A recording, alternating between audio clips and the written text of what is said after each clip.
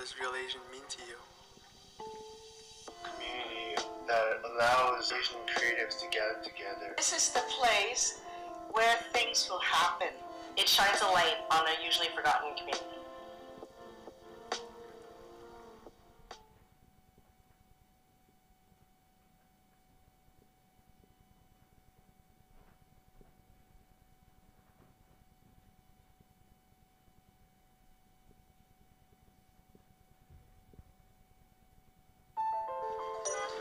Baba, 일 됐어요. 글쎄, 고작 연주 아이구먼. 연이다. If you're happy and you know it, and your face will surely show it. If you're happy and you know it, Ça produit مختلف ده. Un mariage serait inventé de toute façon. After my father passed away, I found some old film negatives and was amazed to see images which told a remarkable story.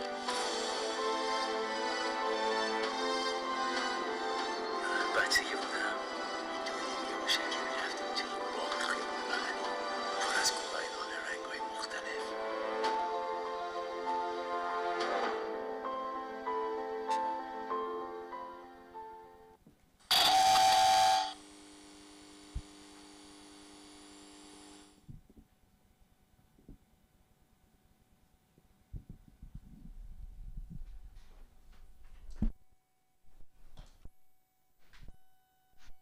And welcome to Real Ideas, a series of industry and film conversations from the Toronto Real Asian International Film Festival. I'm Samir. I'm the Industry and Education Programmer. We're here with Kara, Angelica, and Leah. We're recording live at the Real Asian Film Festival, where we're hosting this incredible group of writers and artists. We're so happy to have you here, and welcome to Real Asian. Before we begin, I'd like to take a moment to say that Real Asian is committed to more abundance and complexity in Asian and Asian diasporic film and media arts. However, while we reckon with our complicated histories of cultural or linguistic displacement, it is important for us to acknowledge the ways we ourselves, as settlers, have benefited from the Canadian government's displacement of Indigenous peoples. At Real Asian, we reckon openly with our responsibility to this land and its caretakers. We recognize that we are still in a time of great upheaval and need, that the dispossession of Indigenous communities and loss of their language and culture is not a thing of the past, but it's ongoing. We honor the long-standing work of organizers, creatives, and communities that continue to give us hope, language, and possibility, and work toward critical and reflexive allyship with Indigenous peoples everywhere, exercising their sovereignty and working towards justice and freedom.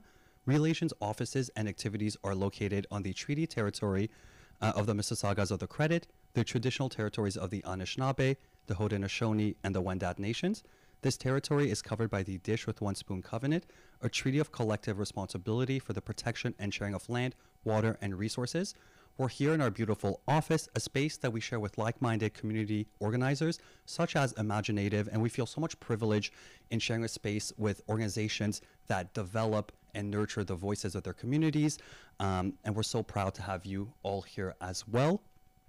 Before we begin, I'd like to take a moment to say that Real Asian wants to thank its public funders. This includes Telefilm Canada, Canada Council for the Arts, the Province of Ontario, Ontario Arts Council, Toronto Arts Council, Ontario Trillium Foundation, Ontario Creates, and Ontario Cultural Attractions Fund. This panel is presented with the support of CBC, Canada Media Fund, and Writers Guild of Canada. We'd also like to thank the rest of our Real Ideas sponsors, Crave, Warner Brothers, and Discovery Access Canada. And finally, a big thank you to our community supporter, BIPOC TV and Film. We're always eager to hear from our community. Please scan the QR code or look at the link in your chat and let us know your thoughts on this panel. To get started, I'd like to introduce our three fantastic panelists and TV writers. We have Angelica right over here, a TV writer based in Toronto, Canada. She draws on her experience growing up in a remote village in the Philippines and her subsequent immigration to Toronto to write stories about family, new identities, and ambition. Angelica is a writer and executive story editor on season 3 of Run the Burbs. In the past, she's written on Moonshine, Overlord, and the Underwoods, and Topline. Angelica is currently in development on a half-hour comedy with marblemedia and a YA series with 9 Story. We also have Leah right over here. Leia is a Franco-Quebecois Filipino-Caucasian writer-director raised in a small town near Montreal. Before working in television, Leia was a stage actor, then moved into writing and directing short films. They've been selected to many competitive programs with BIPOC TV and Film, WIDC, Netflix, Real World, and many more. Leia also earned a WGC Award nomination for their work on the Peabody Award-winning series, Sort of. Leia's thrilled to take part in this year's Real Asian International Film Festival. We also have Kara right here to my right. Kara is a two-time Canadian Screen Award nominee for her work as a writer, producer, and host for TVO Kids, The Space. Kara's written for children's shows such as Dino Dana and It's My Party. Kara's feature directorial debut, a thriller titled Dying for Admission, will be released later in 2023, so watch out. And Kara is currently showrunning Auntie B's House, a preschool sitcom for CBC Kids about the foster care system here in Canada. To begin, I'd like to ask you guys, can you share a memorable moment or experience from your early writing career, such as your first writing job or the story that inspired you to become a writer? Anyone can start. Anyone in particular? You did it. You go. Yeah, you go. I'm not sure what inspired me to be a writer. I think I was one of those kids who just knew I was going to be in entertainment in some faction. So I kind of always, that was always on the docket for me. But I think one of my memorable first experiences in scripted was being tricked into working without being paid. I think it's one we all have, unfortunately. So beware, young folks. I think it's something that happens to all of us, and it did happen to me when I first got it. I felt so lucky. I felt so privileged to be asked to help develop this story and help create the Bible and do all that stuff. And I didn't know enough to know that money should have come to me for that. And it took that hard lesson, but it didn't deter me. I just learned not to go back to that particular place of employ and move from there. But I think that really taught me a bit of a rough lesson to begin with, and it also showed me that didn't deter me about writing and about participating in that world of creating a story. Just be judicious and come in clear-eyed about who you're working with and how they treat you.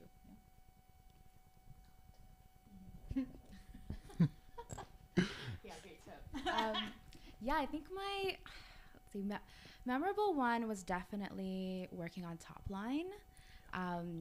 It was just so, I remember I got the package for it and I was just so moved by the project and felt so seen by the project and the characters, and I just related so much to the lead, and so I just loved working on that show. And it felt like the writing room was so awesome, and Romeo Candido is an incredible creative force and just so open and so kind, and I think it gave me like a benchmark for how I would like to feel in a writer's room.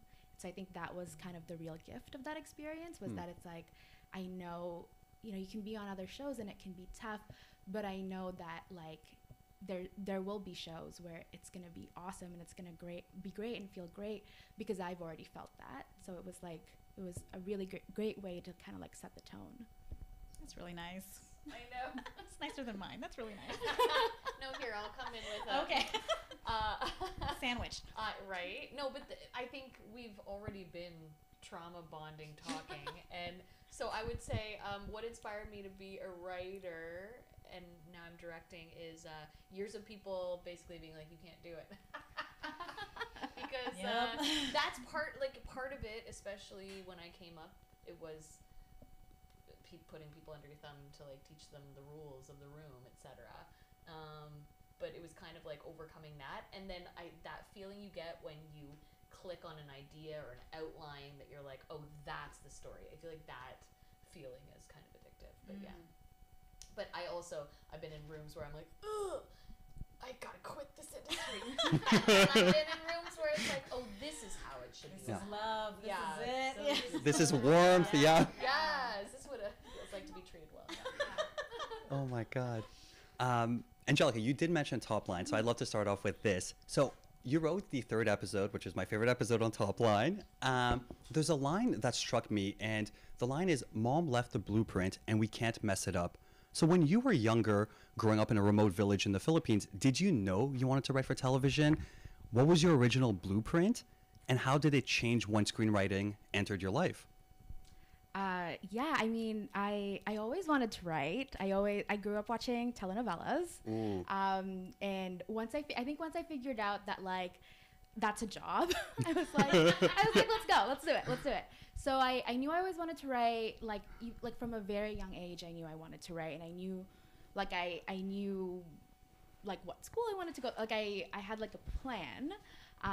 But I think once I got out of school, once I moved here, like things kind of opened up a little bit, that it's like, oh, like that's a viable career. Because I think back home, I mean, I was a kid when I moved here, but back home I didn't think that it was like absolutely 100% possible. Like it felt like maybe I go to school for something else, and then like I'll find my place in this career. But when I moved here, I was like, oh, like it just felt like there was more opportunity, more of a path for like a career in the arts, and so that was kind of how that changed. I think what has changed from the blueprint was like I think after like I graduated from school, like the actual like how to get a job in the industry, there is no blueprint. You know, everybody has their own path. And I think that changed, and like I think for me being like the benchmarks I had in my head of like, hey, I want to be at this point of my career when I'm at this age. I know, it's so funny now, but I think those things changed as I like had more experience in the industry, and I think like as a person just like living life more, that you're like, oh hey, like this dream isn't like everything, you know, you should have a life. Yeah. Yeah, key phrase. Yeah. You should have a life. I think writers out there should know that. Enjoy your personal lives as well. It's very important, and it will help your writing as well. Yes. Yeah, I want to stress that. It's like, don't believe the hype. I mean, this whole industry will pressure you and gaslight you into thinking that your commitment isn't good enough if you don't give everything and then some, and all of your time and all of your money and all of your experiences dedicated to this thing. And listen, I won't say that's true or not true, but you have to come in knowing that these are the years and days of your life, and they will go by, and you should spend them with some level of enjoyment. So I always try to, at least every year, 6 months, I check in with myself about this career and my daily life. Like, am I enjoying my daily right now, or is this making me miserable? What is it? And it's okay to pivot, to take some time away, to do it, be less intense about it. You know, it will replenish you. It'll keep you interesting and interested. Yeah, definitely put stock in your other passions. Everything that makes you a whole human being is important. I also felt much more empowered when I thought I could walk away from this career and I'd be fine. Which sounds insane that would give me comfort, but that was taking away power from this. You're so lucky. You're so lucky to be executive producing a show and breaking your back and bleeding for this show. Oh my gosh, I'm so lucky. I am lucky, but I'm also, it's a job. Yeah. I'm coming in for a job, and we make this our whole lives. But you're right, like the travel or the having a life, having friends, having family, having experiences is actually what's going to make your writing all the more better. Yeah. Because you have stuff to write from. Absolutely. Right? Yeah. And don't break your back for TV writing. It's the best. I love it. I love television. Don't get me wrong. Yeah, definitely. I mean, it's great spending a time in a room with people, or a dark room on your own. But get some sun, make some memories. Yes. It will translate into your script. And for Leia and for Kara, for both of you, was there any hesitancy from yourselves, from your families, to even embark in a career in the arts? For many of us in the industry, we know how hard it is to break in. And for the people outside the industry, TV writing is kind of mysterious. What were kind of the hesitancy that you had before going into it? If any. Well, having immigrant parents, you're always, that's why when Angelica was like, well, yeah, I just thought, you know, I'd do a different career and then find my Yeah. way to path. I said the South Asian way is to be like, well, I have to. And the other thing is that having a good side hustle, but also not breaking your back and giving it everything, means that you can have a bit more of a life. So, like, I know some people, they're like, no, you have to give it everything, and it's like, you also have to make money and have a life, and like, but I feel like when you come from this background, a lot of the time, it's your parents are hesitant because they want you to get a solid job, and this is not necessarily, you have to figure out how to find your solid ground within the career, whether that's making money on the side, whether that's diversifying within the actual industry as well. I just think it's important to be able to feed yourself. Yeah. Yeah, I agree. I agree. I would say on my end, I don't know that my parents know what I do with my time to this day. I'm not sure that they know what I've been up to. If they think it's marketing or something like that. They have other stuff to do. I don't know, but so if anyone wants to give me career advice or or also financial advice, I could really use that kind of parenting. But yeah, otherwise, no. My experience with my particular parents was very much uninvolved in that. Like, so I don't know that I didn't have resistance or encouragement really. I wasn't being dissuaded, but I also wasn't being like, this is great. Right. So I think it was a bit of like, let's wait and see. And now it's been many years.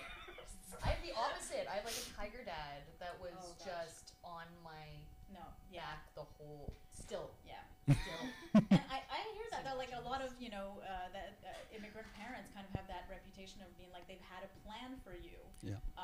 And I didn't particularly have that experience, but it's, I guess it's different for everybody. Like my mom's Filipino, my dad's white, and for my mom, I think that's where I maybe expected more resistance, if only because my dad was an actor. He was in that world, so to him maybe he like saw it more as a following the footsteps type of thing. But I think to my mom's credit, she is a nurse, and she didn't say a peep. I think it wouldn't have made sense. She saw who I was right from when I was a kid, so I don't think it would have made any sense, and she's too logical and too smart to know that like it would have, and my personality would not have it. So I know that she probably knew it didn't make any sense, but she also didn't have an artistic I think like upbringing or history, so she also didn't have the kind of advice to give, or the guidance that could have been offered in there. So it was a different kind of guidance, but not necessarily active in like verbally expressing how they felt about the profession I chose. I mean, my dad like had a career change at the time that I was started to pursue this career. This is incredible. And so I think he like just understood what it meant to like go for something. And so he was like super supportive. And I always feel so weird sharing this story because I feel like it's great to hear that they're not all immigrant parents aren't the same. Yeah, no, yeah. No, so he was like extremely supportive, and because he was so supportive, everybody. I mean, I think my siblings were also supportive in general, but because my dad was so supportive, it like kind of kept everybody like to do the same. Yeah. And so I'm always so thankful for that. But I mean, the first career I wanted was like to be a singer-songwriter, and I wrote. I want to hear these songs. Yes. No, I can't. No. Here today. No. Drop the EP right now. No. Sing. I wanted to be a singer-songwriter, and then I wanted to go to this art school, and I wrote this letter to my parents, and I was like, please, like, let me like audition for this school, blah blah blah, and my dad didn't want to break my heart, so he gave it to my mom to deal with, and then they were both just like, hey, just go, like, we love that you're like into this. But you're very young, like go to a regular school, like have a normal teenage life, and if you want to pursue this after, go for it, like absolutely go for it. But right now, like, like don't tie yourself to one thing and like have that be everything in your life. And I was like, but I like didn't listen to it. I was like, I had never thrown a tantrum, but I think I threw a tantrum, and I was like, this is my reasoning. I was like, but Mom, who will write Beyonce songs? Somebody needs to. Yeah, that's literally what I said. That's still. literally what I said. I was like, love somebody has to, and she just like kind of laughed, like it like just cut the tension in the room so quickly. Oh my God. And then but I think generally my parents have been supportive, so there have been moments of like doubt, for sure, because they just want me to, have a good life, like be able to pay for like my needs. But other than that, I think they've been pretty supportive. Yeah. That's really great. Angelica, Beyonce's album for me didn't hit as well the last album, so you really need to get in contact. Oh no! I'm Imagine kidding, what I'm Renaissance would Some be. hate Yeah. onto this. No, There- yeah, no, they're- no. No, Good. Beyonce, huge fan. Imagine. She's like Samir Right. Badu. Yeah, I'm- Coming for Beehive's you. coming for you. Beehive's coming for you. And Leah, I absolutely love the TV series Sort of, and you're writing on the series as well. And you wrote you co-wrote one of my favorite episodes with Kaya Green called Sort of Amsterdam. Before you started writing on the show Sort of, you wrote a sample script that made its way to the show creators Bilal and Fab. How did your sample reach them, and what was it about your sample that made them know they can trust in you to represent their show, to represent their characters, their show sensibility, and their show's DNA? Was this something about yourself as well that they maybe saw that would be great to represent the lead character's life? I will never know. You'd have to crawl into their brains. I don't know. So essentially how the script got to them is it was a sample of one of my personal crazy weird little story ideas. I write pretty weird stuff. Was it the one in space? I write genre. No, Oh. it's I a love different that one. genre. We'll talk about it. Aww, Oh. It's great. It's really funny. I wrote a different one that was a more fantasy genre, and it got to Fab in kind of. It's super boring, but it's a combination of just luck and being ready with the material and doing the thing that I always did, which is try to expand my network and try to expand my connections and meetings in this industry. So through doing that and keeping that as part of my daily MO is reaching out to people and checking on what they're doing and introducing myself and doing all of that. I did that with Fab. So with Fab, we met initially on a development room on a different show. And it was a really nice room. It was one of those where we all got to know each other quite well. The topic was personal, so we got personal, and through just a few days together, it felt like we had kind of bonded, all of us. So it was a great experience. And after that, I knew that Fab had done Save Me, and I loved Save Me. I thought Save Me was the only thing I really saw that had the tone I wanted to strike, which was something that really toed the line between this dark comedy that's like really funny, has some really strong laugh beats in it, but is still is drama. There's still something in there that's quite dramatic. So it's what I wanted. So I knew that I wanted Fab to read my stuff. So after that room, I made sure to keep in touch, went out for a coffee, asked him to read, did all the stuff that honestly I would just do with anyone whom I admired as an artist. Would want them to, see what I'm doing and see if it clicks. And it just so happened to have clicked a bit with Fab, and I think he really, he dug my sense of humor and my sort of, God, depth sounds horrible, but like, it's a bit of a tragic sense of humor, I guess, maybe. And he's the one who sent it to Bilal, and they seem to enjoy it as well. I didn't know Bilal before. So I was so happy that went well. But on top of that, and this, again, portion of luck, I went to a cafe maybe a couple of weeks after Fab had read my stuff. A cafe I've, probably never been to before or since, but I bumped into an old friend, Laura Perlmutter. And Laura is someone I know from Montreal, from way back when. And Laura happened to be a producer on Sort of, which was at that point getting talked about, getting, created, getting in, the inception was happening. So I happened to exist at the right place at the right time, getting to know the right people when, the action was beginning on this show. So to me, there's always, if you're talking about any portion of success in this industry, you have to talk about luck. You have to talk about, it's not talent. Listen, it's some talent, but it's also right place, right time. And you just happen to have the talent to back it up once you're at the right place, the right time. So, but I feel like the story you're telling, you orchestrated that luck as well, right? Fab, I did. Laura, not so much. But fair. Yeah. But because Laura, I don't know, like now, you know, Fab and Laura were having meetings, and it was like, oh wait, I just saw Leia, like, you know, all of a sudden I'm in the mind, you know, of these two. So for me, the lesson for me, and what I always try to do is like just remind people you're alive. That's all. Remind them you're still here.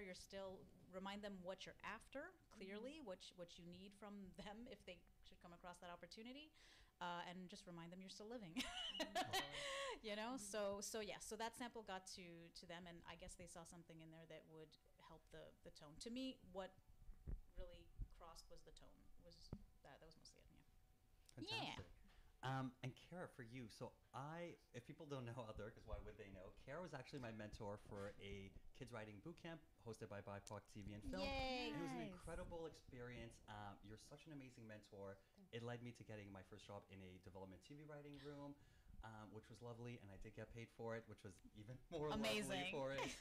But Kara, I was really curious, when you were coming into the industry, did you have any mentorship? Did you go through any training programs? How did you break into kids TV writing? Actually, I did. I did a program when the term BIPOC was starting to get popular. You remember that time, both of you. Sinking Ship did this program. And so that was my first script, was with them for Dino Dana. And then because I had connections at TVO, it's all about like using what you have. And so I used those connections. I reminded people, my writing partner and I went out on generals, and it's just like I think it's the consistency that really put me out there, and willingness to work on just about any show. You know, they're laughing because they're like, oh yes, hire, guns for hire. Yes. So that's how I broke in, because I was a host and as an actor, and then I was just like, I think I could do what they're doing.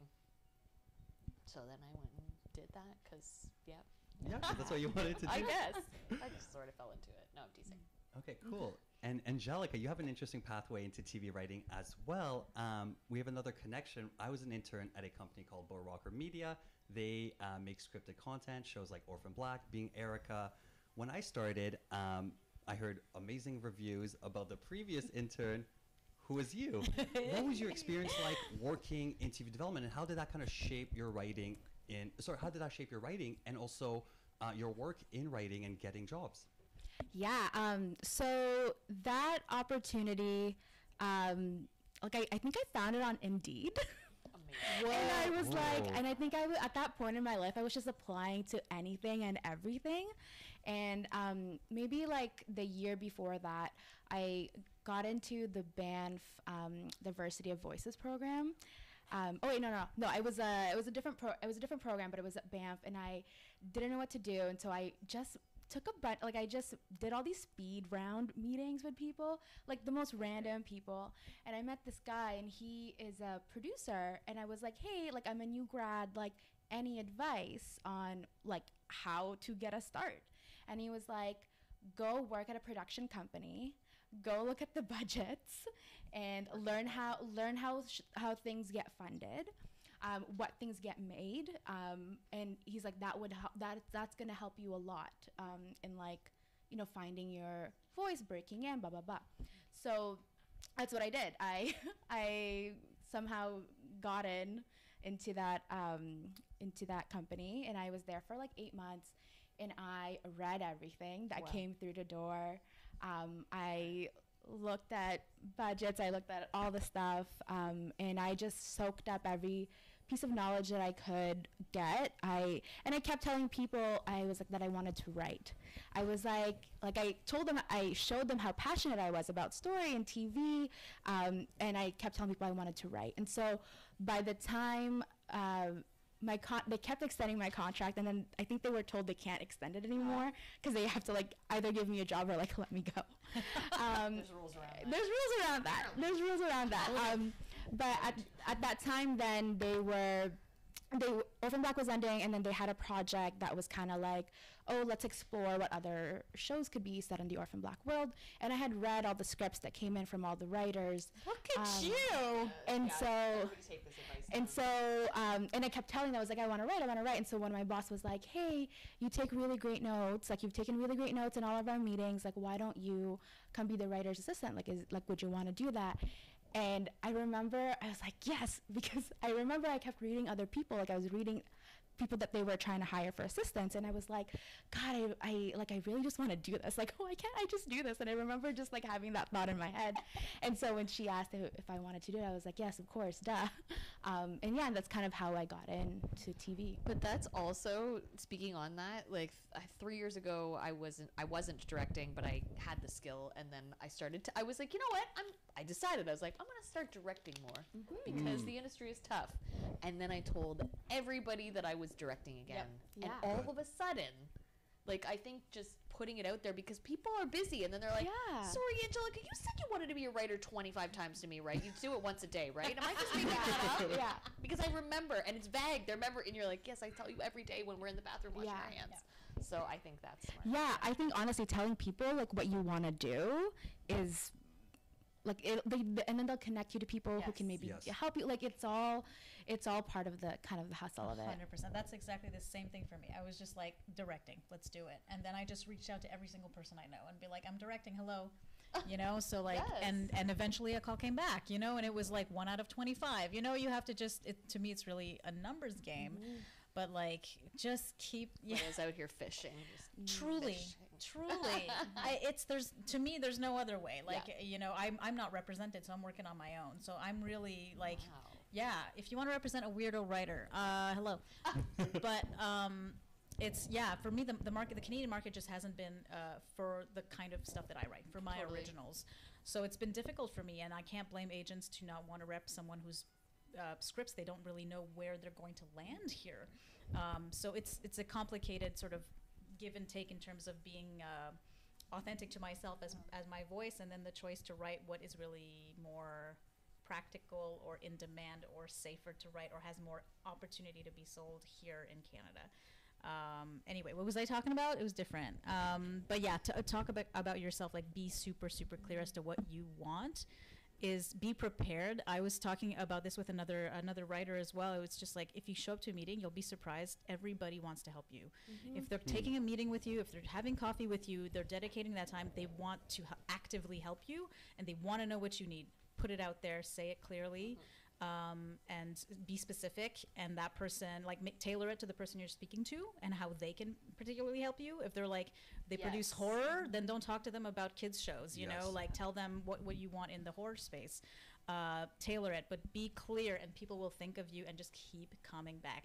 Take notes as to what you said to that person. and follow up. I always, if I talk to someone, put it in your calendar, the follow-up is booked already. I know when I'm going to be talking to that person again. So make it part of your daily, it's part of your job, you know, to interact that way. Yeah, definitely.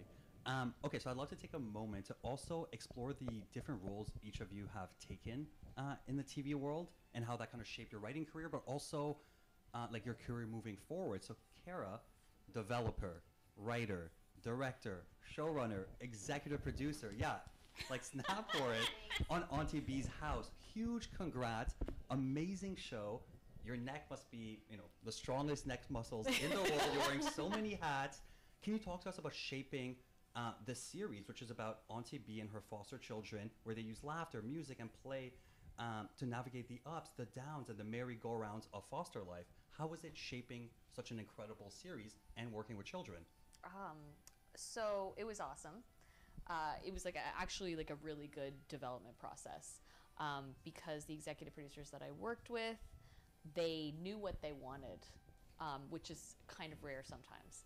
So I had been lucky enough to, with my writing partner Cheryl Meyer, like develop a couple of kids shows and other types. Like we developed a bunch of our own work. So through that, like self-development of the work, I understood what I kind of needed to do. Right. And then we wrote a couple scripts in the fall. We got greenlit, and then we went to camera in spring. So it was a very, very fast process. Kalila Brooks is amazing. She's the lead. She was in the foster care system for 20 years and had a very good experience with a foster mom. So she wanted to explore that, and she had done a musical theater character called Auntie B, and did like school shows and library shows and whatnot with puppets. And so we took it from that idea, and then we went, what if we put the skin of like a 90s sitcom on it? And so we did that, and then we added music, and it was 7 minutes, so it was a lot. Like, it really taught me a lot about storytelling. But it's funny because when you're like, how was the development process? I don't know, man. Every day I was like, what am I doing? What are we doing? Like, is this good? Like, and sometimes you're like, I feel my instincts and my gut is saying that this is the way to go. But in development, sometimes like, oh, sorry, we wanted fuchsia, not purple. And you're like, well, okay, it's kind of in the same color family. No, it's not, you know? So it's just, it can be a very frustrating process. But I think putting on the hat of like, what am I learning here? Who is the audience? Who am I doing this for? I had to keep 2 executive producers plus Kalila as an executive producer, plus network executives. Like a lot of the time when you're the showrunner, you're the creator. I'm the developer TV person, not the actual creator of the show. Even though I had a big part of that, but it was different than just being like, this is completely my vision. This is completely my vision. Sorry, my technique. I used to be a singer as well, so that's pathetic. I'm sorry, John. But yeah, so I think just because it wasn't all my vision, but I was like, I know how to make good TV for kids. That's sort of how I went through it. And then listening to everybody, just listening and going, oh wait, I don't know what I'm doing. Maybe I should listen to this person. And putting your ego, barfing it up, and then putting it in a drawer and just closing the door. Just close it. Don't ever Just open it back up. Yeah. That ego, no. I mean, it's good to check in on and be like, are we okay? We're okay. Yeah. Okay, that hurt, but it's fine. Doing that, I think, has helped a lot. No, you're saying, because you're like, I put my ego in a drawer a long time ago, too. Right? It's in a drawer. I need to check. Yeah, check it, water it. Yeah. So the development process was great. It was the fastest development process I've ever had. It was very supportive. I got to showrun with training wheels on, so it was a really good experience. That's okay. How long was the development process? So they, Kalila had developed the theater show over years, and then I don't know, like it was like August of what year is it? It's 2023, right? It was August of 2022, and we went into camera. We delivered by September. It was like a full year of a process from going from top to freaking tail, which felt really fast. That's fast. That's really Isn't it? fast. That's really fast. That's So so fast. I didn't have time to be like at any moment. Like if I was like, I'd be like, pick up your socks. Yeah. Also feel what you gotta feel. Yeah. But like also there was just like it was a freight train that I was like running beside, and then those movies in the I 90s know those movies, yeah. where someone's running. Why are we always running beside a train? Just get to the station It's so on good. time. The Fugitive, best And movie. then jumping on, right? Good movie. But anyway, so I saw people in the 90s were always missing trains. In movies, why can't you just go 10 minutes early? I don't catch know. your train? I don't know. It's a plot point. They were brazen enough to chase it. Like, that's what I mean. mean. My God. No train. I'd be like, that one's gone. It's too fast. Yeah. So development process was good. It was the fastest development I've ever been in. And it was different because I was not the actual creator of the idea. So Got it. And I know we're not all singers other than Angelica, but if we could just keep our mic a bit closer. Sorry, I keep forgetting. No worries, Leia. No, we all, I think, have musical theater experience. That's the pathetic part. Yeah, I know. I think so. Don't know what you're talking about. Yes, I do. Exactly. And Angelica, okay, so using Moonshine as an example, which is an incredible TV series, you can stream it on CBC Gem. Can you describe the journey of advancing from story editor to exec story editor to writing your very own episode, which is titled How to Lose Friends and Shit Can Your Reputation? And for those that don't know, can you kind of describe the roles a little bit? Yeah. So, I mean, story editor and executive story editor, roughly kind of similar jobs, I would say. As a story editor, that was my official title on Moonshine, but I was also coordinating at that time. So I was coordinating, and I wrote. I started off with a half script that got bumped up to a full script. my first season with them, and so that was an awesome experience. But I was doing that while also coordinating, which your eyes like coordinating. I don't know anyone who does like coordinating. I know you know what it means because your face is like, but yeah, so when I was a story editor, it was a lot of like, it was combined with coordinating duties, which was just like taking notes, doing clearances. I was there throughout production, so I was there the whole time. And doing, and like, our showrunner was really awesome because she really let us be part of the process. And so even as a story editor, I was like editing scenes for like, to, you know, if they had to go out the next day, she would let me take a crack at it, you know, like smaller scenes, but you know, she would still let me do that.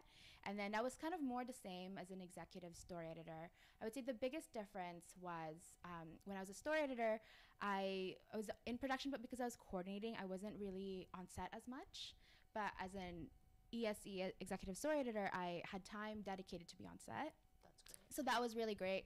I got to be there for my block, and so I got to be on set and produce a little bit. I had like a senior writer on set with me, but you know, we kind of just worked together to produce, and that was a really great learning experience. So I feel like as you kind of go up, you get more responsibility producing.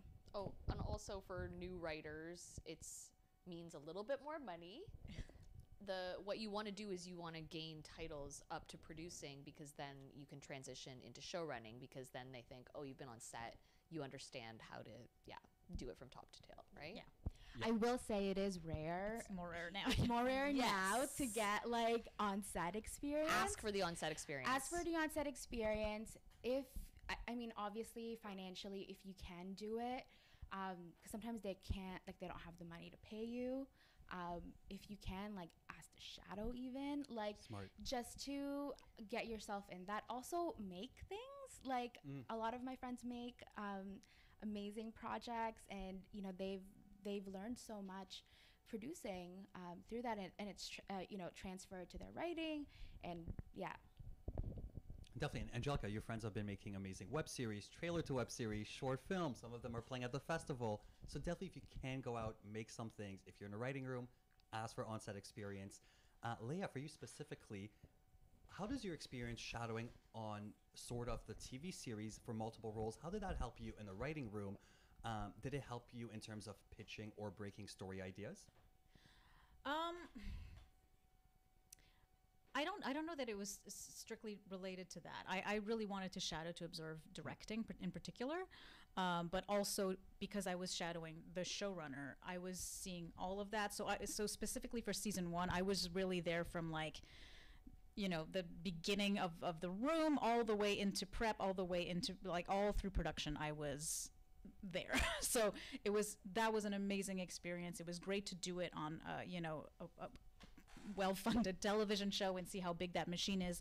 So that to me was invaluable, and being on set, I think the way that it does relate to writing is you do need to see how the sausage is made, which is why I ask for that on-set experience, because you'll see how your scripts end up being handled in that context and where things can fall off, or where, you know, you'll even see the quality of your script. You'll see how well it was written based on how it's shooting, and then you'll see it in the cutting room. You'll see how well it really does kind of all tie together. For me, like, shadowing was part of what I kind of always did. When you were talking about like our kind of background and experience, for me, I wanted to have jobs in every single department as much as I could. So my experience looks really strange. It looks scattered. Like I look like very fanned out in terms of my, you know, my trajectory. But it was deliberate, because I wanted to know what it was like to work in art department. I wanted to know what it was like to work in craft. I wanted to know what it was like to work in locations. I wanted to know what it was like to do to work in the production office, to be a production office PA, to be a production coordinator, to be a production manager, to do all of this stuff. To work in development, and then, you know, working on that side of things, to work in casting, I've honestly done a lot of all of that. Don't you feel like you could walk into any job now and do it though, Literally. because we've worked in TV and film. I'm not joking. It's like, I'm like, well, you don't have to panic. You could just like The only thing that like I'm insecure about now and that I want to learn more about is camera. So like I've never AC'd. But like I want to know more just because I'm a director and I want to be a little more fluent in terms of, you know, what I'm asking for. Ooh, you know what you should play? We used to play this on What lens is it? Yeah. Yes, the lens is a really good one to play with if you get to go behind the camera, because you'll understand why a lens is being chosen for an emotional an actual reason, rather than being like, I don't know what the fuck 50 Absolutely. You know, like you get to be savvy about you know, a direction that's motivated and one that's unmotivated, and how that complements or expands on the story. It's all invaluable. But for me, like for showrunning and writing specifically, which to me is kind of one and the same, or what I want to do. I want to be able to write scripts that are that make sense with the budget, and I want to understand the budget. I want to understand where it makes sense to cut corners and where it doesn't. I want to be able to get the emotional core of the show to reach the finish line, and that's very difficult. It's not easy when you watch a show and you're thinking it's kind of meh. It's like, honestly, like the amount of work that still went into that, and it's so difficult to make it be effective, especially under budgetary constraints and you know, low resources. It's so hard. So for me, that was always the puzzle, was like, how much can I ask of people in good conscience? So that's why I want to work in those departments. I want to know what an ask is to that department, if it means them spending all-nighters, and you know, I want to know what I'm asking in terms of the human cost. So I want to be aware. I don't want I want a healthy set. I don't think anyone has to be, you know, like ruining their body and necessarily like lacking the most amount of sleep all the time to do this job. Like I feel like there must be a way, and there has to be a way, and we have to find a way to make sets livable. French hours. We did French hours on it. French hours, yep. When we say French hours, it's 8 to 5 or 8 to 6. It's because we had kids. Oh, there's no on nap set. time in the Oh middle? gosh, like that's so, it's so good. You feel like you're going to the spa. I'm like, what is this? This is like unbelievably luxurious, and it's crazy that we feel that way because like, we've all been gaslit by the system. Yep. But yeah, so like to have that holistic experience, get the shadow in. They should pay you for a shadow, and see if they can also give you a credit for that. Get it. Like people, I encourage people to never do any free work, refuse free internships. I know that's not, I'll never judge anyone to say yes or no to anything, but I feel like people should be paid. If there's any money to be thrown their way, give some money to be on set, to be there as an observer. Yes. So all that to say, shadowing will help everything in terms of the technical side of writing or the show running side of writing, because you'll understand how it comes out the other end. I don't know that it will help, you know, your story structure. If that's your initial problem to begin with, you might want to do some different things, but yeah. Well, I will say, like, seeing how things get made and like the writing on a fly because production concerns, I will say that has like improved my writing skills. Yeah. I feel like I've had the biggest jumps in like, I think the quality of my writing when I've produced stuff, like when I've made my own stuff and when I've been on set, because then I've seen, oh, that's why that scene doesn't work, or oh, that joke doesn't land. It's experience. Yeah, it's experience, and then being able to on the fly then like make the necessary changes. And so then on the next thing that I'm on, it's like, oh, I already know, even as I'm writing it, I'm like, oh, that joke needs to be sharper because X, Y, and Z that I've already learned. Yeah, or understanding, like, if say you're somewhere the location totally fell through and you can't actually shoot any of that scene. Ooh, that's a good one. You need to be one of the if you're the writer on set or you're the showrunner on set, you need to know what the purpose of that scene was. And if you don't have that purpose there, where else in your shooting schedule can you integrate it into the script on something you're already going to shoot, so you don't lose the purpose of that, because normally all scenes should have a purpose. So, it'll turn you into this whiz. And yeah, it's again, a muscle, right? I don't understand, like, it's too bad productions are getting, it's like rare that they bring writers on set, because who's going to fix, like, it's very difficult. So anyway, it'd be great to have more writers on set. Yes. On productions that don't have a writer on set, do you know how they deal with those issues when they need same day rewriting? Yes, well, if you're a writer director, guess what you're doing. The actors sometimes help. I mean, if the showrunner's there and you don't have a writer on set, that's who you would turn to normally. Okay. But I will take any suggestions from anyone always. Like, I've gotten out of sticky situations by listening to people on set, being the person that has to do that. So, but that's a great skill as a showrunner, to have your ears open, listen to everyone on set, hear their input. And I'm sure it's gotten you out of some, like, maybe sticky situations. Oh, yeah. Not knowing lenses, not knowing this, not knowing that. And I think just, like, listening and being kind, like, karmically comes back to you. And it makes you a better human because, again, you put that little ego in that drawer. And keep it closed. We've definitely touched on this, but I'd love to ask for all of you. Could you provide any insight into kind of the dynamic of a writer's room, highlighting how it evolves throughout the roles as you progress from a writer's assistant to a staff writer and to eventually a showrunner like Kara? How has that kind of progression worked for your own career? I mean, I started as a writer's assistant and like have kind of moved up, so I guess I can speak to that. As a writer's assistant, I think I was just so like, I need to do my job right, which is like, you know, to take notes and be helpful in any way I can be, but maybe not necessarily pitch as much.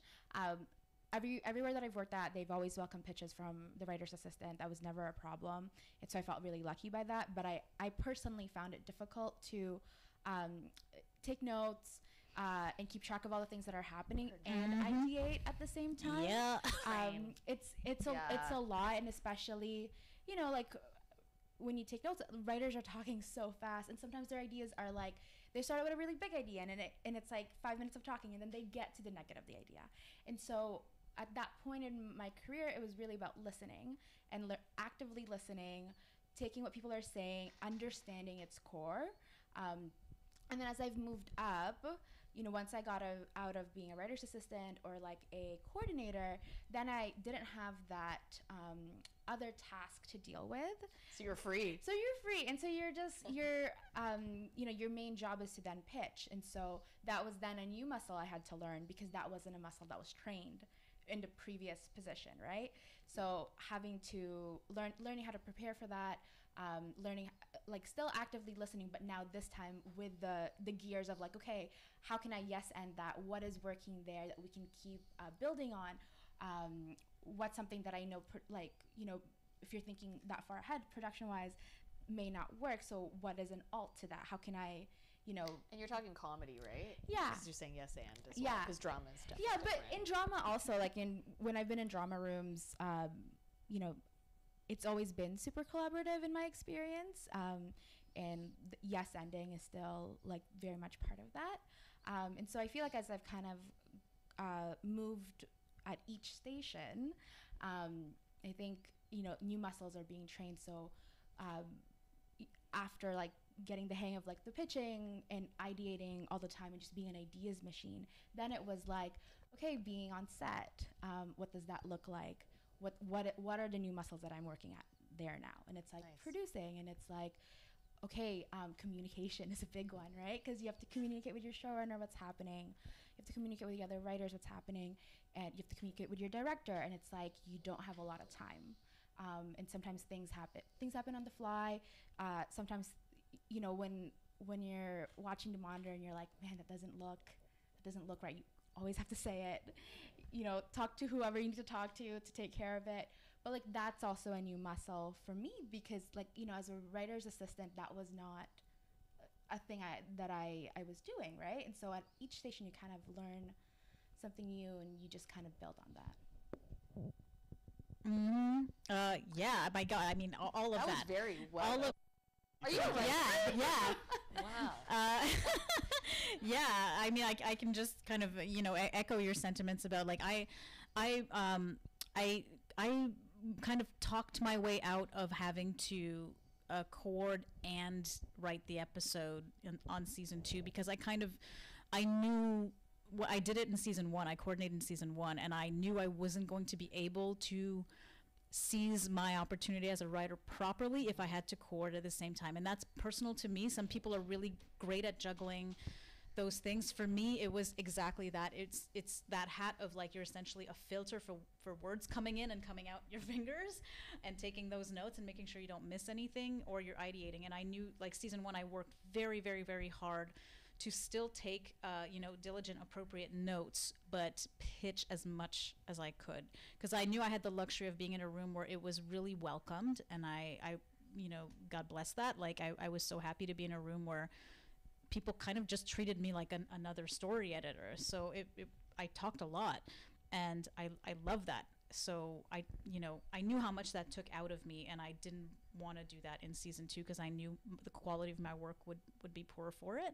And that was my first network script. So I really wanted to put everything I had into it. Talk to people, negotiate, see what they're open to, because I mean, it was a little nerve-wracking for me to say, like, could we not do that, and like see if we can't find someone else or whatever. And that conversation was opened, and I'm the one who like brought in a few names and said, like, here, I've got some people who might be great chords, and we had the super talented Angelica come on, and I mean, I'm so grateful that they were part of the room after that. So good things can happen if you're diplomatic and tactful and respectful about stating your needs and trying to work together. It doesn't always work out, but sometimes it does. So I would say, like, in terms of room dynamics, know who you're working with, and you can test the waters in terms of how far outside of the scope of your responsibilities you can go. Some are more open to things, some are not, and you kind of just have to go with the flow of that room.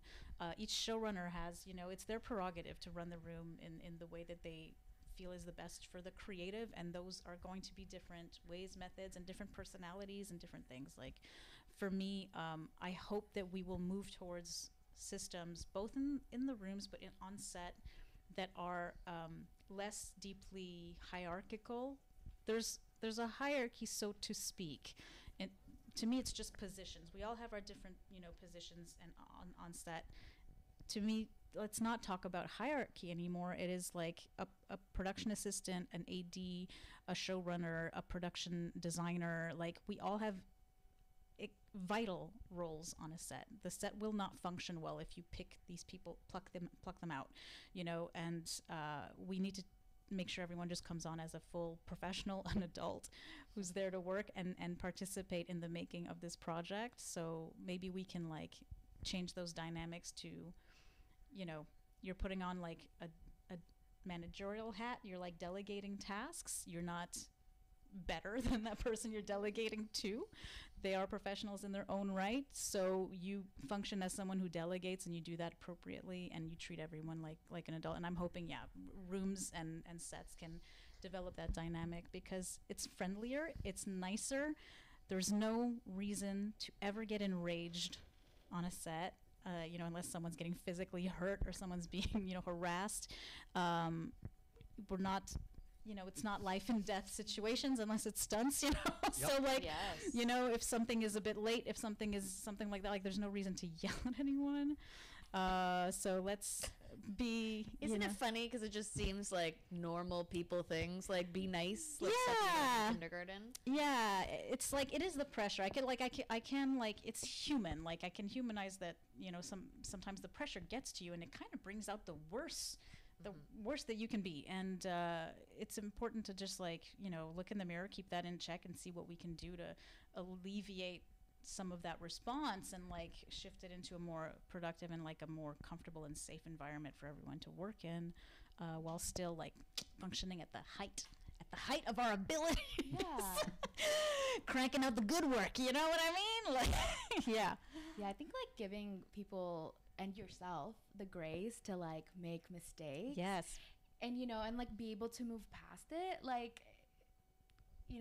It's it feels like such a big concept, but it is I think once you kind of get in touch with that, it's all these problems are just they're not as life and death. Well, and because everybody's doing their own part on a set, when you are that one part and you screw up, this is something that I did during show running, where I'd be like, it's okay, we're solving it.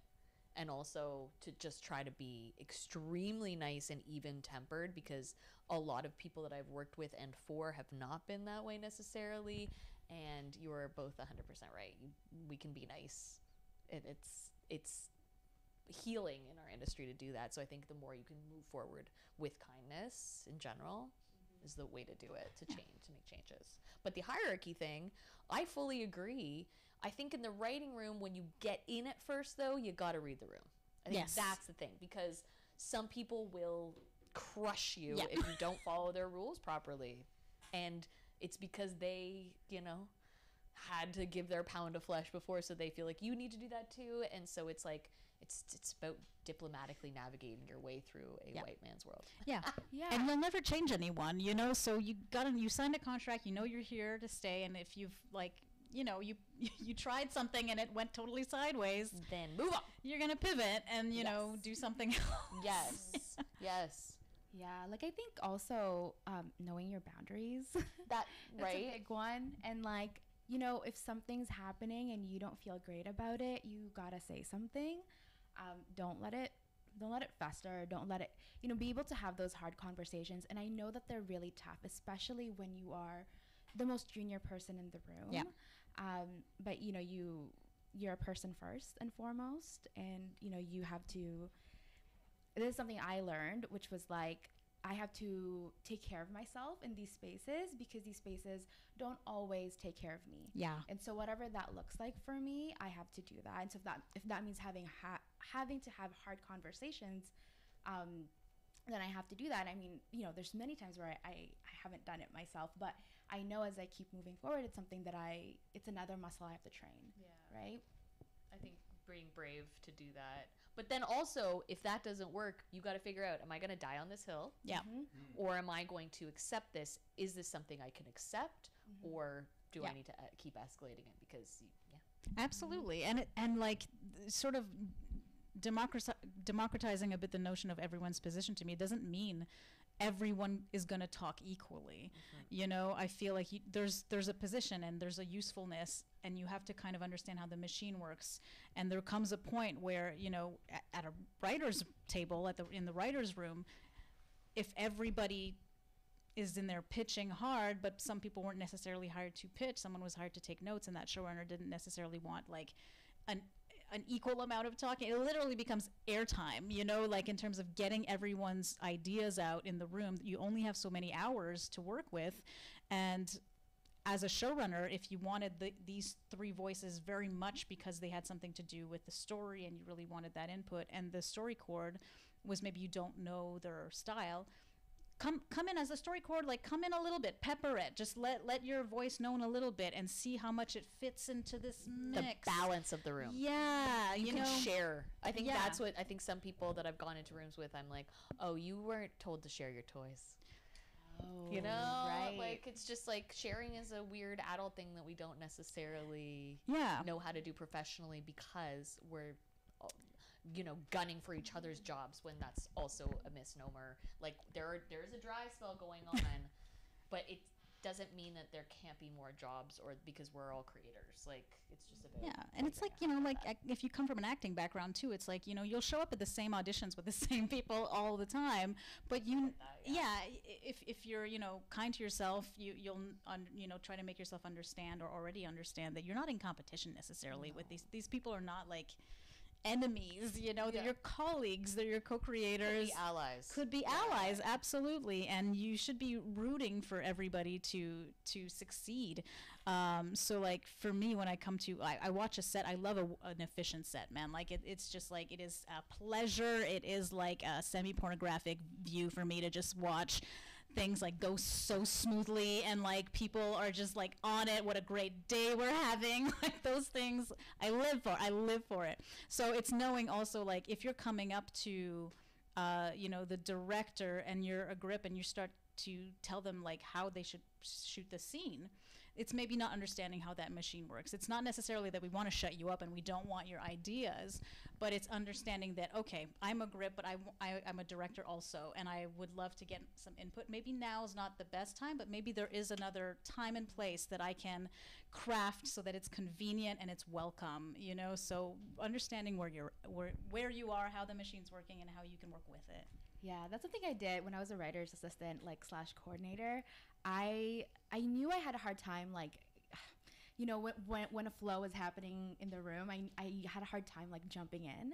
So what I would always do is like at the top of the morning, because people are like still settling in, I'd be like, oh, you know what? I had this thought last night, and I would just like run through all my pitches. That's sneaky but cute. That's cute and sneaky.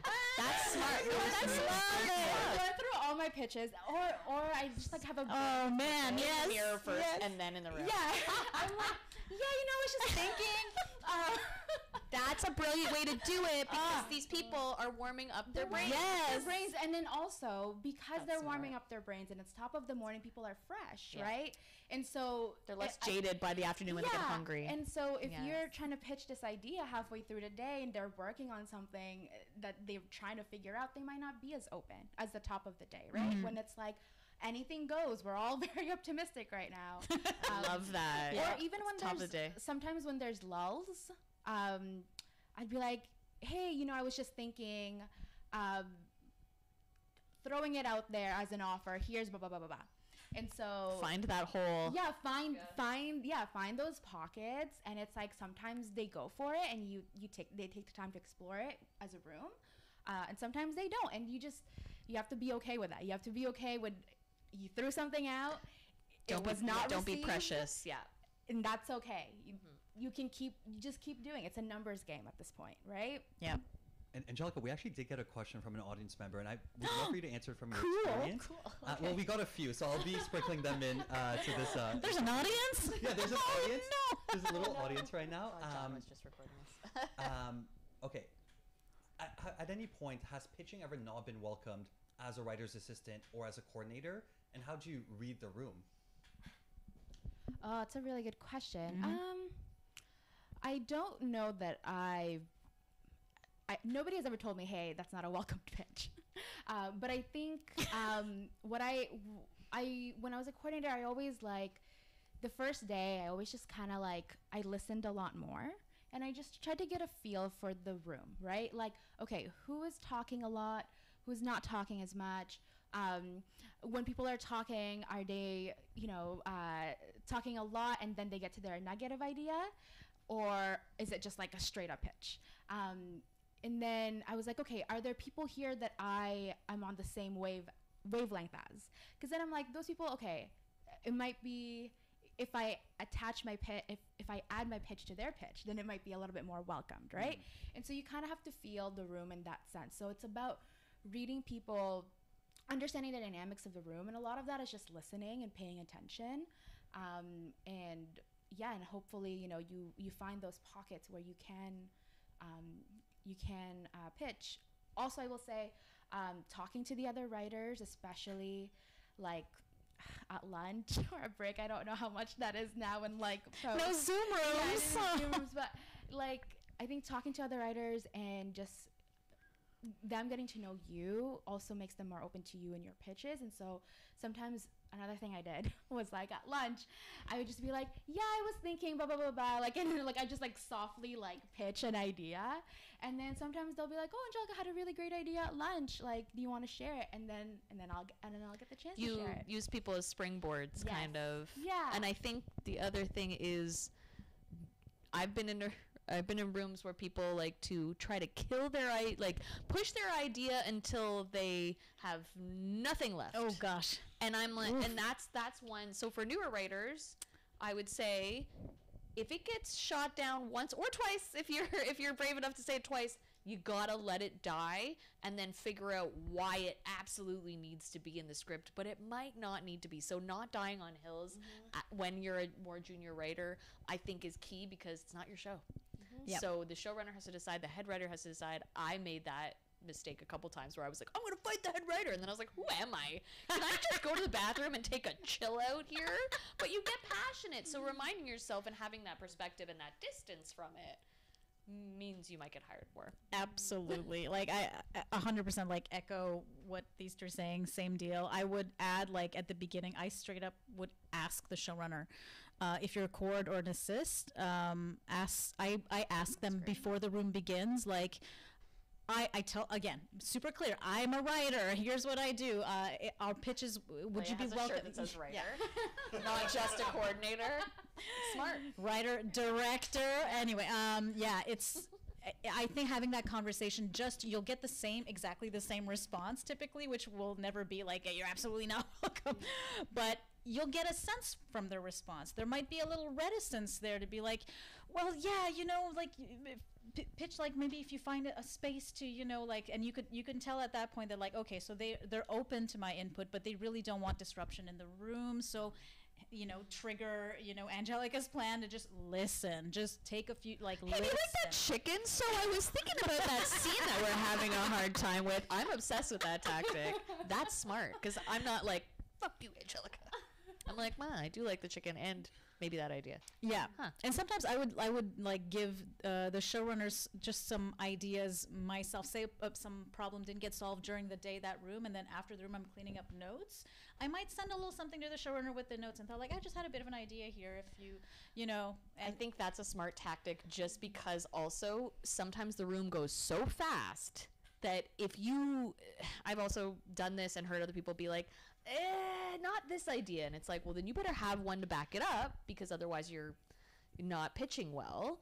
But sometimes put your own flag or button in it so that you can come back to it. And that might be the way if you're a little bit nervous about talking in the room at first, because that'll give you confidence too, and also it'll give you a little feedback. Could be like, they'll be like, that idea, no, but that idea works. Yeah. So feel it out. Feel it out. And since we're all people of color, I have this question, which is a little bit loaded, but if you can answer, that would be really appreciated. So many writers write from their personal experiences. Marginalized writers in particular are often encouraged to divulge their deepest traumas to audiences. We love doing that. But have you ever felt conflicted when writing from personal experiences? And how do you also make space for creativity and exploring new narratives, exploring fun in your writing and in your series creation? Yeah, that's a one. Yeah, it's it's a doozy. Yeah. I mean, I have a project that I've been developing for a while that is about my family and like my immigration experience. Cool. And you know, its development process was tricky because I not that nobody pressured me to like talk about my traumas or whatever, but I think I had a hard time between like how much, like what's the line for me as a writer personally, like how real can I be versus how like TV or whatever it's gonna be, and like that I just had to find with myself. And like you know, I came to a point where it's like, oh, this is not a biography, right? Like this is a creative piece, and so we can give ourselves whatever story we want. You know, it doesn't have to be, you know, pound per pound, like our trauma or whatever.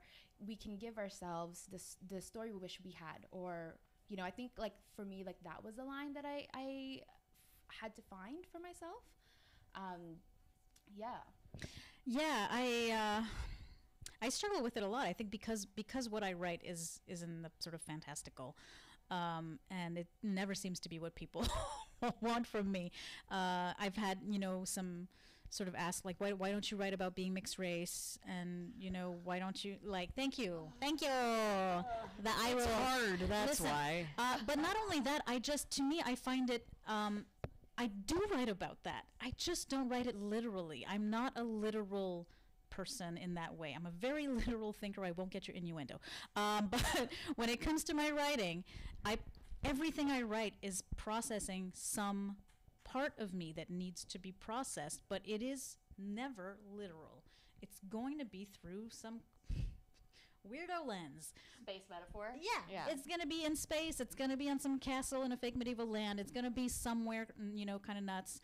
And I have seen my experience so far has really been like, if my project is not literal, then no one sees it as an expression of who I am. And as being like a to me, a kind of literal treatment of what I'm going through, only through this sort of, this viewpoint. People see a log line that says princess this, or a log line that says space, crew members on space, like that sort of thing. So they don't see a log line that says diverse person comes to terms with culture clash of, those buzzwords. Those But words in space. Brown people can go to space. That's not fair. Well, well, if you look at my shows, though, beyond the logline, and actually look at the show, like all of my shows are meant to be cast like extremely diverse. It's part of the DNA of it. It's part of the comment. It's part of what I'm saying. But if it's not in the logline, I feel like it maybe won't fulfill a person's mandate to bring diverse stories. This is just a fantasy show. This is just this kind of show. I think Canadian executives have gotten smarter because I feel like now they understand a little bit more that the niche of what we're doing in Canada is niche. Like when we go niche, it's really great. I think like Sort of is a great example of that it can still hit a broad audience, but be a really specific story. But also being like I'm mixed as well, and when people are like, so what's your story? I'm like, I don't know. Do you want to tell me, explain me my trauma? Because it's really weird and specific. And I wrote a very literal pilot about my family. And I was like, nobody really wants this. I've seen my white writing partner do a great job of this, of taking her trauma and making it a metaphor. Like, and it's funny because I'm like, oh, but they always ask brown people to do it, but she's doing it too. So I feel like the really great thing to ask yourself is, how can I take who I am, what my DNA is, put it into the story somehow, but also what do I want to see on TV? Yeah. And then make that. It definitely is like it's a weird, like, I don't know, man. Like, for me, I don't feel like it has served me financially or career-wise to kind of do what I do. It like, again, representation has not been an easy thing for me. Pitching has not been an easy thing because I struggle to find a logical place to pitch, like producers who do what I write. Like I truly, like, the broadcast, like where would this land? I can't really see that in Canada. So it's not, for me, it's not so much a stick to my guns. It's just the only way I feel to do it. And that's all. Like, if I was one of those writers, and I wanted to be for many years one of those writers who could choose to just pivot and write something more marketable, I would have many years ago. I don't have a lot of money. So, that would be great. That would be awesome to just be able to, like, let's do the two, write something super marketable and then keep, like, I only have this thing coming out of me, and that's what gets written down. Caution. Buyer beware. Caution. You know what I mean? Like, make your own choices. I'm happier this way. It doesn't make me happy to try and write things that I have no reason to write or inspiration to write or cause to write. So I don't. And it isn't the money path. So I'll say that. But I do get a sense of wellness, I think, from it. I do get a sense of happiness from just creating the stuff I create and seeing where it could possibly go. So if you want to write trauma, do it. Or write whatever the hell you want. Write whatever you want. And I feel like also your lens is going to be your lens, right? Like, that's just baked into who you are and your voice as a writer. And so you can, if you want to, like, be overt about it, but you also don't have to, because it's, your point of view as a storyteller is just so informed by your own life experiences that you can write whatever you want, and it'll be specific because it is you who wrote it, right? Yeah. I will say, even if this wasn't market, sorry, I jumped in there. Like the first recognitions I got in terms of selections to programs only happened when I really started writing what I wanted to write. And that was kind of the jump for me. The leap for me was I started getting these selections. So it wasn't all bad, to kind of choose that path. I will say that. Sorry, go ahead. No, I was just going to say, and to let other young writers know, I'm still figuring out what my stories are all the time, and then looking at it and being like, this is garbage. And then I go make a whole show for somebody else, so don't, if it's hard to find what your lens is, it's okay. Because I feel like I'm still doing that, and I feel like I'm old now, but it's not. It's still not hitting. I don't know what, no, I'm teasing, but like, it's a cool career. It's a cool career to develop yourself as a human being over a long period of time, and not going, oh, I have to hit this milestone here or this, because you realize as a writer you're always going to be improving. 100%. Hopefully. And your lens changes too as you grow, right? Like as you have more experiences in life, in career, and whatever, your lens does change, and so that's forever. You're forever like working on that. What are all of your favorite ways to develop your writing, to develop your voice, whether you're working on your own personal projects or for writing on someone else's project? Ooh. Do you have any exercises you do at home? Are you journalers? I do journal. I do journal. You do journal. I'm a journaler too. But I don't journal every day. I journal when like I have really big like life moments, or like moments where I'm like, oh, I feel like I need to check in with myself.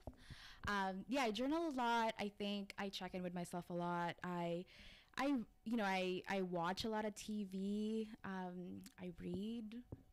Not as much as I want to, but I do.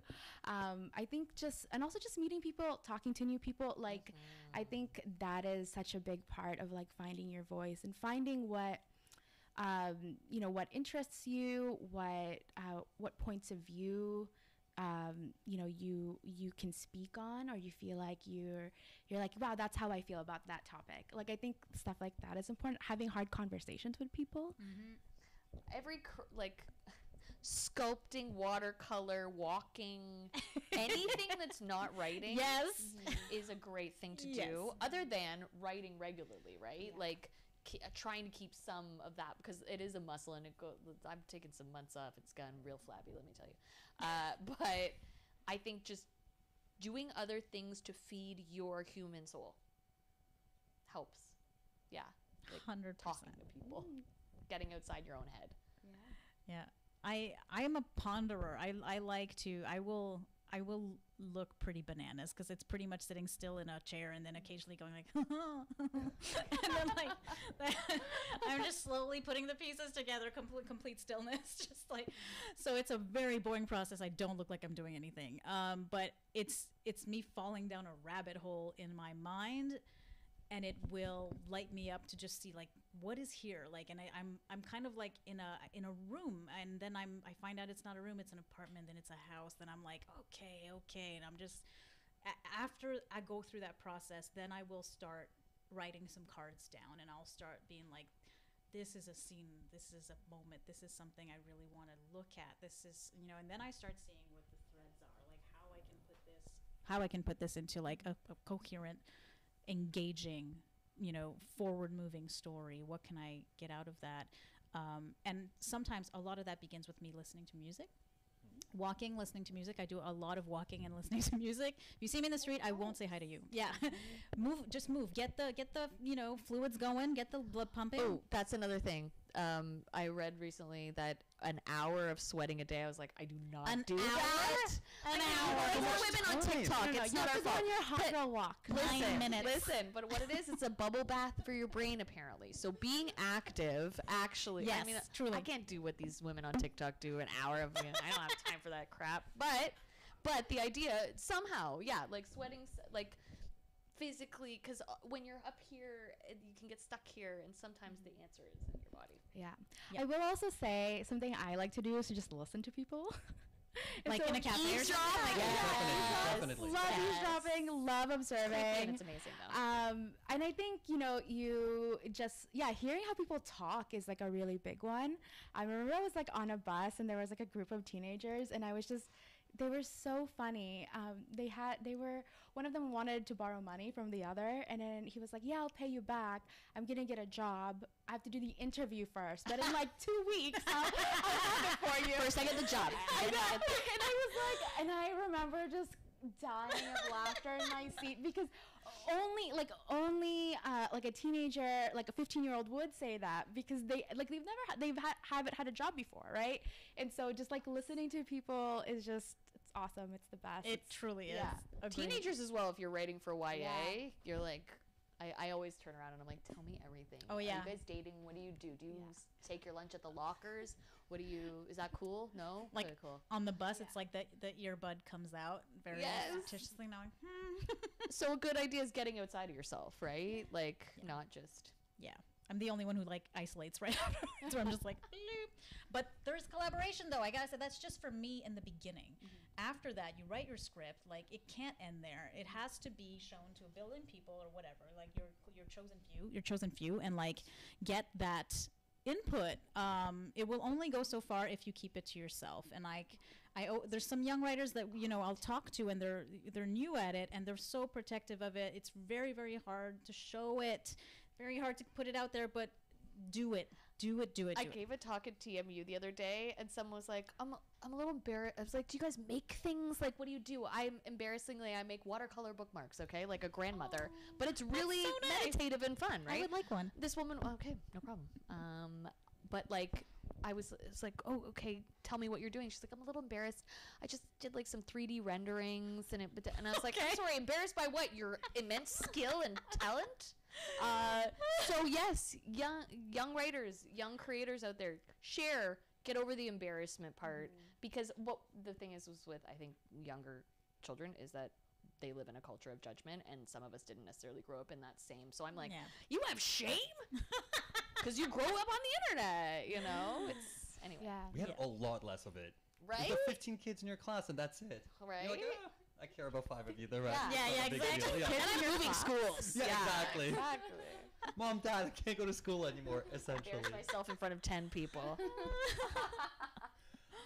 Okay, we're coming close to an end, so I do want to leave on this. What's a dream project for you? What's next? What are you working on currently?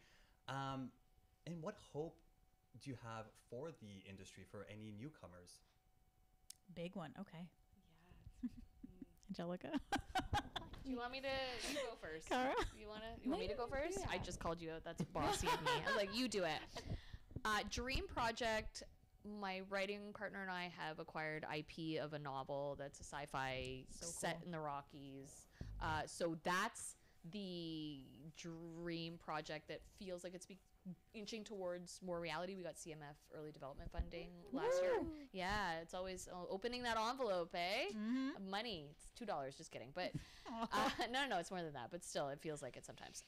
But that and as well as any retrofuturism projects. And the reason I love retrofuturism, which is the idea of like, what did they think the future was going to be like in the 60s? It's Armageddon, but with hope. So those are the projects that I kind of like to do. And comedy, like, I want to do all the projects, never mind. And a project with music.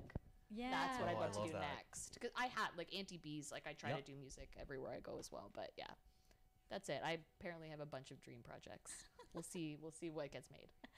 Yeah, I think, same. I have a few on the docket that would be terrific, but I'm starting to develop my first feature script, so that's a new format for me, but lightning kind of struck, and now I have something in my brain that must come out. So that is intended to be a directorial debut at some point, so hopefully that comes out pretty well. Who knows? But I'm really, really jazzed about that. I would love to direct more. I think like right now I'm so jazzed to direct. I love writing. I'm, I think adjacent to directing and this sort of feature, like if I had my dream of dreams, like making one of these shows that I've been working on and finally getting a chance to try and execute what those visions are that I think have been kind of a hurdle to get through. I think like that those things would make me incredibly happy to get at that point where I can execute some of my ideas and make them real. And also I want to be in a band. So like I want to be in a band. A girl group? Let's do it. Let's do it. Yeah, any band. I just want to. I'll sing oohs and ahs in the back. I'll be at the front row. Okay. Aw, Samir. Well, I have a couple things that I'm working on that I'm really excited about. But I guess like, okay, there's levels to this dream, okay? Okay. So dream of dreams, okay? Dream of dreams. I really want to make a show set in the Philippines. And I have this whole idea about this house. Anyways, it's Like it's shot there. Like, shot yeah, there, yeah, yeah. So shot beautiful, there, and too. like about like this ancestral house, and it's like about this family over the course of like several generations.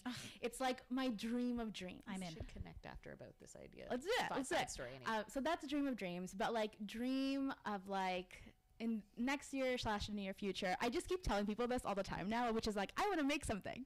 So I really want to make like a web series. I want to like produce it. I want to get that part of the experience, because it's, you know, we've talked earlier, it's just hard to get on a show the depth of which I want. Like I want to be there making those calls like creatively, and like just writing like the span of a season.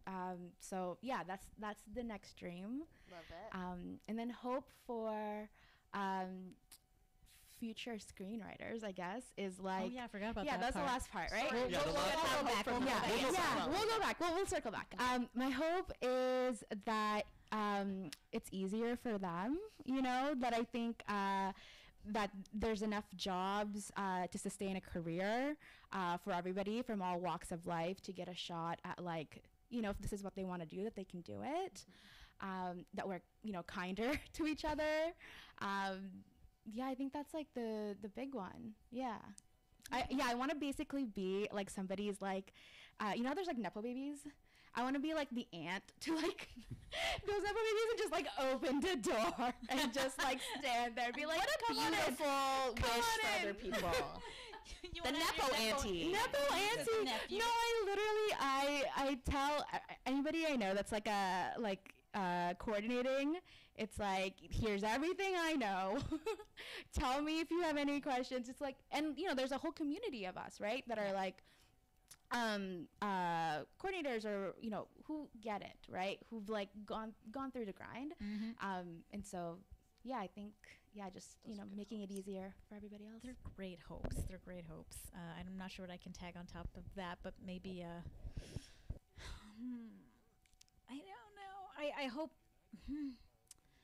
I hope it gets more and more accessible to make stuff on your own, as it has been, and maybe it'll keep going that way. It's still very prohibitive and still a huge barrier. I think it's advice that kind of irks me a bit when I hear like do your own stuff, because it is like absolute privilege to have money and time to invest to make your own stuff. So I hope it gets more and more accessible, and technology gets more and more accessible. Yeah, I think that would be great to just stay creative, like do it because you love it, and stop if you don't love it. Be honest with yourself, and it's hard to pivot sometimes when your identity gets tied into being a writer, being, you know, that whatever it is that you strove so hard to do. It's okay to pivot, and sometimes it leads to things you would never imagine. So I think my hope is to just, you know, keep doing what makes you happy and fulfills you. It's not necessarily easy. It won't necessarily always be fun, but if it keeps fulfilling you, keep doing it. And if it doesn't, it's totally cool to like do something else. You're not a quitter. You're not a quitter. Just pivoting. You're a smart person. I think I'd wish for French hours again. I can't say it enough.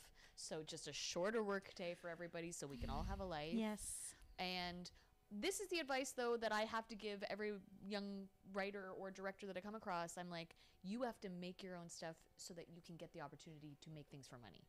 And that, you're right, it is kind of sucky. Yeah. But even if it turns out like crap, this is the other thing. You just got to put it out there. So I wish for young filmmakers and writers, etc., to be brave. To have that bravery and to just say, screw it, I'm going to put it out there. And if it doesn't work, one corner of the internet can judge me and I'll figure it out, you know, because I think that's the way to do it. Make your own opportunities. I hate it too, but it's like the realist, and it's how I learned a bunch of things too, right? Absolutely. And there's totally ways around it too, like finding your community, finding friends, pulling resources together, right? And 48-hour film challenges. 48-hour film challenges. Yeah, like, you know, it doesn't have to be, I think sometimes when we say, oh, go out and make stuff, there's this idea of like, oh, it has to be like perfect and like ready to go to a festival, and it's like, it doesn't have to be like, not your first one, friend. Yeah, not your first one. Like sometimes it's just like, you just have to make it, you just have to test the waters, see what works, what's not working, and then you keep doing it. And hopefully, as you get more access to funding, you get to make stuff at a higher level. Absolutely. And I think like no one should forget about the impact it is that people see you making things. Yes. If people just see you making things, even if all you do is take your iPhone and go out and shoot things, and you go from that process of writing, shooting, editing, and you've done it 10 times over on small 3-minute movies on your iPhone, and you're posting those, it doesn't matter that they're not incredible. No one is expecting that, but that people see your dedication, your interest, your passion, your consistency, like your will to just push and learn and do things to learn. Those are learning exercises. That really sticks with me, and I think it sticks with a lot of people who watch you doing it. So it's not all about the project. Like, don't be a perfectionist in any portion of your life. I think in this industry, people appreciate the people who do. Yeah. And just by meeting younger people that do things or follow up or keep in touch, I'm like, oh, I'm going to think about you next time because I know you have the wherewithal and you're not going to crumble on set. No. No, nobody crumbles on my sets. No crumbles. Well, I'll use this laughter to kind of fade us away. Kara, I really want to see the dozens of projects that you'll be working on that's in your head. Leah, I need to see your feature film. Angelica, I will come to the Philippines to help you make your TV series. Yes, we all will. Thank you so much for all of you. It's been great to be able to pick your brain. Thank you your for answers. the thoughtful questions. It's truly no problem. I lovely. love putting this wonderful. together and researching all of this. It's been so amazing watching all of your series and getting to just speak with you all. I want to say thank you so much for the audience. We have more industry programming. Tomorrow we have CBC's Popstar. We'll be watching the first 3 episodes. And we'll have a discussion. It's a totally free event. On Sunday we have our short film pitch competition.